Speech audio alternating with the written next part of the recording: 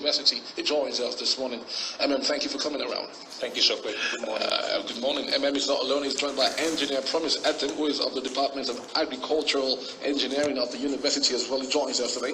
Promise Etim, thank you for coming. Good morning to you. Yeah, so nice to be here, Shokwe. Good morning. Well, let's get talking now. If you recall, some few months back, regularly on this program, we have callers and people calling to talk about issues about lecturers of the university. Some are employed and were owed salaries for long. We'll dig deep into the matter as well. That's why we have members of staff of the university on the radio this morning. Let's get talking first of all. Let's start with Mr. Promise here. Lecturers were employed. Now, in the first place, my assumption is that there was a need to fill a vacuum. Tell us about that. I joined the university sometime between 2012 and 2013, early 2013. Okay. At that point, there was an advertorial that some staff members are needed. By the time I got to my department, let's begin from there. A case study of my department. What department is this? Department of Agricultural Engineering, under the Faculty of Engineering. Okay. By the time I got to my department, there was only one staff member, Engineer Beldum, who was recruited, who was with the former College of Agriculture, Bioba. So he started the department as the only staff of the department. 4 of us joined him, and that made it 5. That's 2012. Okay. To 2013. Now, at that point, we had students in between 200 level, 100 and 200 level. And when you get to 300 level, that's when you begin to do core courses of the department, 400 and 500, think about graduating. Now, that gave need for us to look at the first initial of the National Universities Commission, the NUC, and the Council of Regulation of Engineering in Nigeria, sometime in 2013. And we had a few of us were junior academic staff. Let me use that word because some of us just finished master's degree at that point. Okay. And there was no PhD holder, so there was need for that particular advertorial. Again, we got some staff who joined the department later, based on the requirements. Now, what happens? The process basically is the fact that when I got in there, I saw there's a process in the university.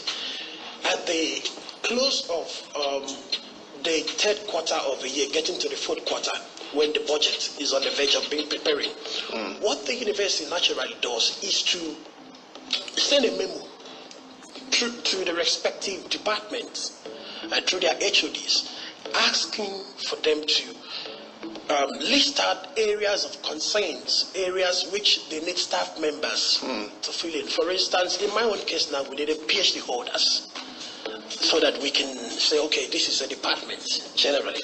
So at that point, when that letter came in, the letter was replied, and the concerns of the department in terms of staff requirement to make sure that we meet the staff mix was sent to the management of the university. That's the process that was done across the other departments in the university. Before we continue this conversation, your department, you had agricultural engineering. Your course was accredited by the NUC, was it? No, we're coming to that. Okay. Now, it was the first visit of NUC in 2013 to see the program.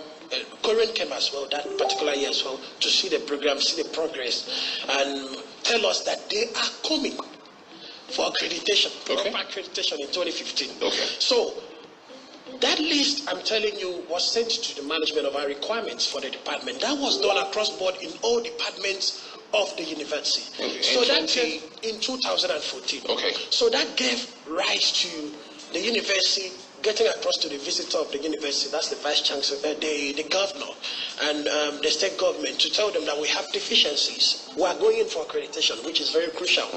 And they submitted 120 names, which the state government graciously, trying to see how they can grow the university, approved 120 to be recruited. Let's get the matters in perspective now. Yeah. There was need for lecturers to be employed, of course, for a course to be accredited by the NUC. So the requirements that the university put forward to government was 120 names of recruited lecturers. To be recruited, and 90% of that were lecturers. Okay. Basically, and some core areas of concerns as well from other units. So that was approved. And we were happy as a people because we know that at least we'll have some good hands to come and join the system. Okay. So at some point, I'm not a management staff, no doubt, but later on I had to, some information I was told, it was made public that that recruitment process, we ended up having 279 as against the 120 that was approved by the administration of Governor Godswill Akpabio that was on ground at that time. Okay. So if you put that side by side, you can see that at initial points, you've got some 159 excess. And you know, Promise, before you make this allegation as to inflation of numbers of required staff, you must also understand that you must come from a standpoint of fact. No, let's get the facts right. Where did you get the facts from that the numbers were inflated in the first place? I'm not saying the numbers were inflated. I'm telling you that that process saw to the recruitment of 279, which I am not a management. Where did the numbers of 250? You said the initial numbers or names submitted was 120. Approved, not submitted. Let's get the facts right. How many names were submitted, if you have that information, to the government for recruitment by the management of the university? I don't know if you followed the processes which I've said. I'm asking you, you said there's a need to fill some gaps. And you said here... That was sent across to the visitor of the university at that point, which he approved. How many names? You said 120 just. Yes, that's what the university... 120 names were submitted. Not names, 120 positions. Okay. were asked to be filled in the university and approved by the state government. Let's get it right. All right. So the recruitment process somehow we got to understand that 279 staff members were recruited. Now that's not the problem. These are Akwa Ibom sons and daughters. We quite understand very well. Okay. And you can't tell them to go home. Let me give you a case study. At the time I was doing my PhD at Michael Okpara University, there was a recruitment done by Professor Hilary Doga, who was the vice chancellor of that institution then. And the number got to 460. The new management of the university came in and the new governing council. And they discovered that the subventions that were given to them by the federal government was not enough for them to take care of staffs on ground and the 460 that were added up by the administration that just got passed in the university. Okay. So they just came out bold and plain. Look, we cannot pay. And they relieved those staff members of their appointments. Right. And these are people that worked for months before they were asked to go. They were asked to go. Right. And that case has been dragging. For instance, the Senate in December 2017, the Senate of the Federal Republic of Nigeria asked the university to reabsorb them.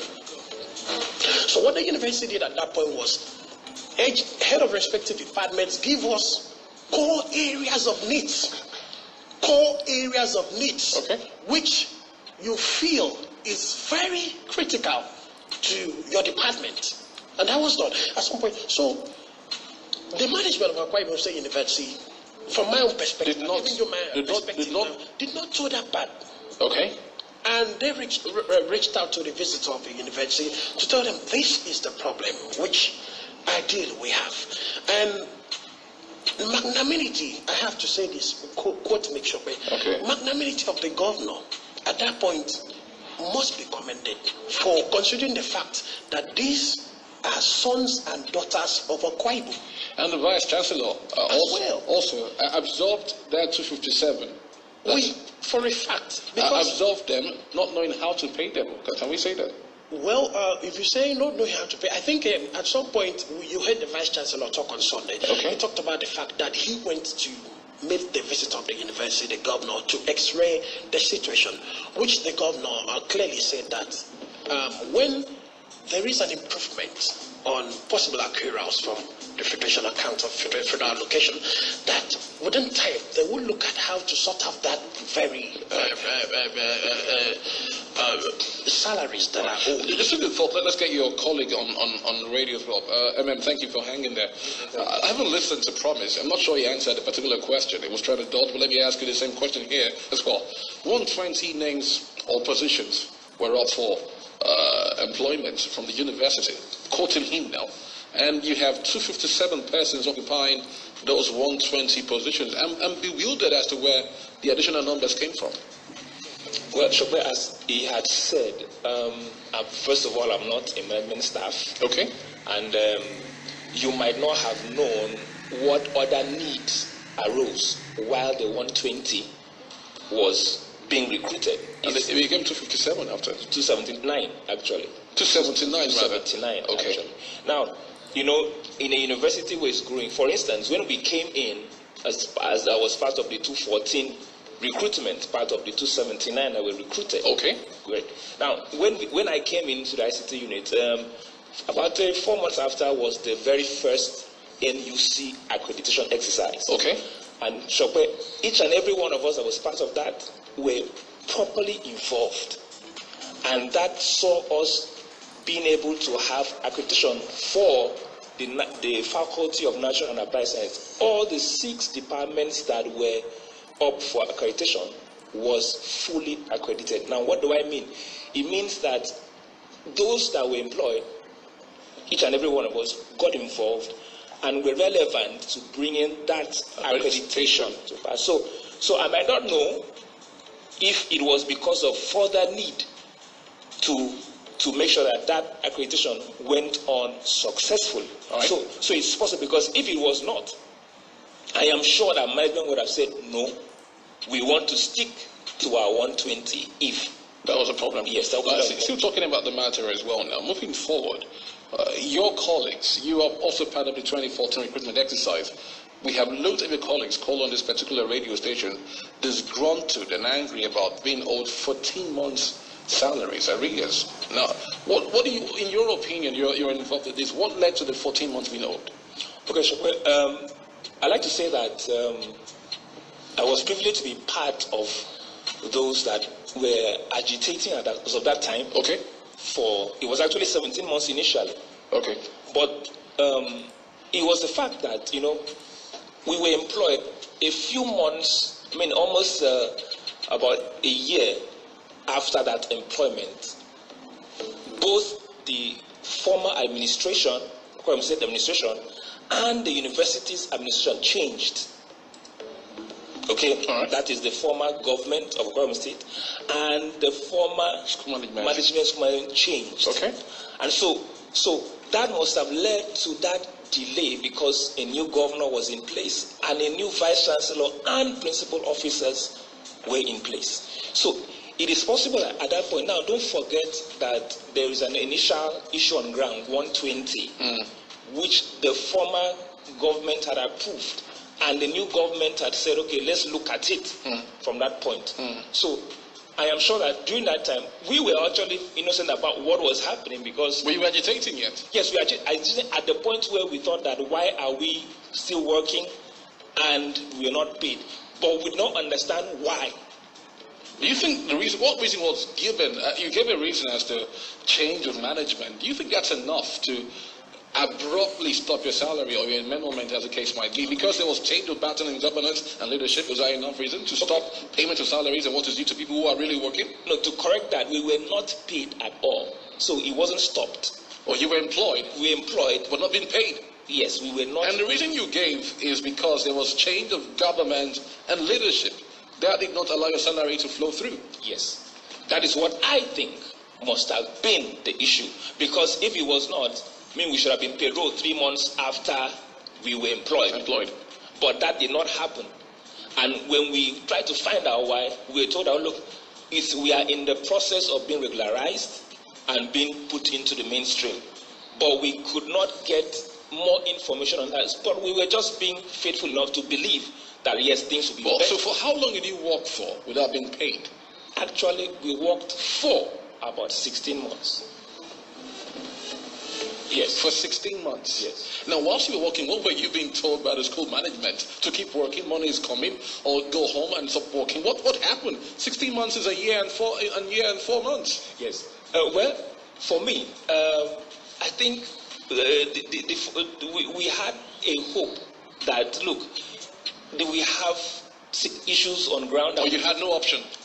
We had options to go, but you see, you know, Shokwe, it's difficult to get a job in Nigeria. My point exactly is you had no option, so you stayed back. Exactly. So we had hope also that, look, this thing will be done. But after a while, we thought that, look, it was taking too long, and then we needed to find out for ourselves what was really going on with us. That is why we actually went on a peaceful protest to the governor and said, "Sir, our governor, we are here and we don't know our fate."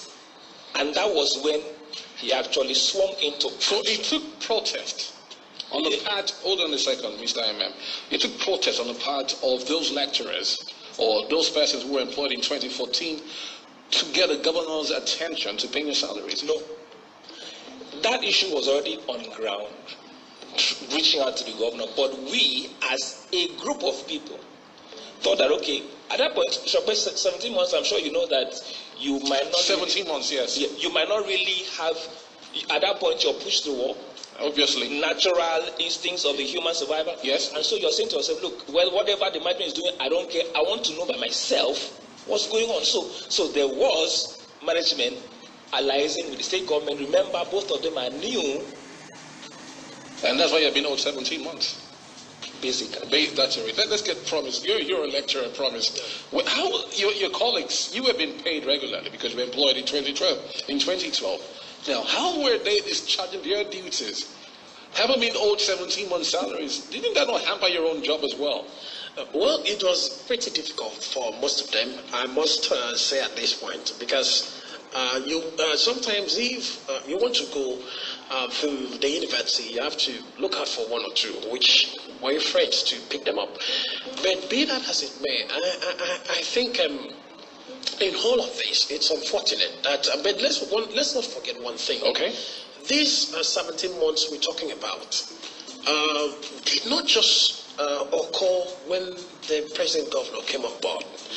This concern was from 2014 under the administration of the previous governor, of which the present administration inherited. Well, governance is a continuum. So my point exactly. So I think for most of them, this struggle started right from the previous era of administration in the state. Is there any justified reason whatsoever as to all these duly employed individuals for 17 months?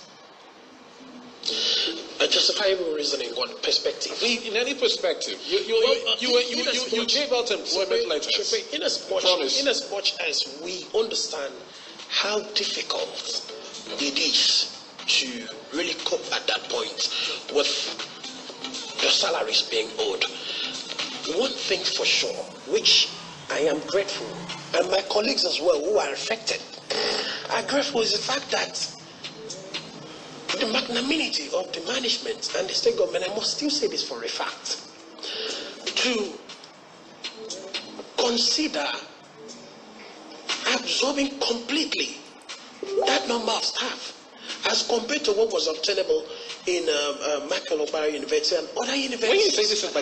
When you say this is magnanimous, I'm taking it back, Promise. You know why I'm taking it back? Because these individuals are professionals. They have a role to play. They're not being paid for free. They are paid to do a job. So this is not doing them a favor. In fact, it's an exchange of service in the first place. So where does the magnanimity come into play here? Well, it comes in. I was only comparing this side by side with what happened somewhere else. But no two situations are the same, Promise. You would agree with me? The two situations are parallel. No two situations are the same, ever in life. Let's talk about this also. Okay. What really led to the relieving of those lecturers in Umodike was the fact that the subvention which the state government, which the federal government, through the Federal Ministry of Education, gave to the university did not increase. In fact, it is still sacrosanct. What they are getting is what they've been getting previously. Yes, so that particularly led to, though we told that at some point they tried to accommodate these staff members. So that led to slashing of salaries of some staff members in that university by fraction. But that did not happen here in Akwa Ibom State University. You had people being paid 30% of their salary. You wait for the next month to get a reminder. Now, the idea is, we understand the governor here, the governor of Akwa Ibom, increased the subvention to the university. of the university, and that led to the payrolling Of the 200-something staff members that we recruited in 2014, which is very fundamental. All right, just hold your thought there. I mean, let's get your conversation live on the radio. So, at what point did your fortunes change? That you now get to spend home every month? Okay. In July of 2015 was like our breaking point, where we told ourselves, look, we need to actually know what's going on, and so we made a peaceful protest in the university. The Ikoropa then main campus. It was peaceful. We just was there outside and just crying out. And then later on, we took ourselves to the government house to solicit an appeal to the governor that we are here, your children. You're arrested. We are arrested, and we need help. Now, what has always endeared me in that incident was that while we were on our way to the government house, people kept calling that, look, you are going to finish you. When you get there, you will not come back. They will lock you up. And we said, look, what do we have to lose? But we were so grateful that the then secretary to the state government. The permanent secretary to the state government house came to address us and immediately told us that action is on ground, that he has already had knowledge of it and it was on ground. But because, of the desperation and seeing that we are here, that immediately we'll make sure that the governor is on the know. And by August, that was when we were finally payrolled. That means that in less than 1 month, you were normalized. We were normalized, and that is when the subvention was increased to accommodate the 279. All right, we're about to take a break right now. When we come back on the break, we ask you what happened. You said 17 months became 14 months. What happened to the remaining 14 months? Or what will happen to the 14 months based on what government has told your group? We also ask what various unions have done about this particular matter as well. All of this will form the basis for our questioning when we come back from this quick break. Talking Point continues. The phone lines have been buzzing whilst you were talking. People were eager to equally join the conversation as well. It's Talking Point on a bright Tuesday. We'll be right back. Dropping the hottest jams. Inspiration 105.9. The Pentecostal Fellowship of Nigeria, Youth Wing, Akwa Ibom State, holds our annual Youth Conference 2018. Theme, Manifestation of the Sons. Date, Thursday 27 to Friday 28 September 2018. Time, 5 p.m. daily. Venue, Holy Ghost Ambassadors Ministry, number 8 Ekwanya Street, Uyo, Akwa Ibom State. Host, Apostle Yenime Andy, PFN Youth Leader, Akwa Ibom State. Dr. Silvanus Ukafia, State Chairman. The Pentecostal Fellowship of Nigeria, we ought also to love one another.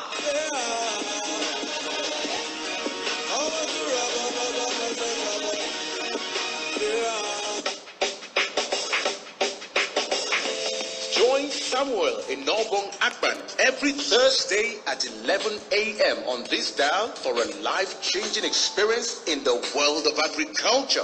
Agriculture and You is a 45 minutes program designed to x-ray the major issues in today's world of agriculture. Agriculture and You talks about farming practices, commodity availability, agricultural research, latest agricultural implements and tools, and variety of issues that will make agriculture the new centerpiece of the nation's economy.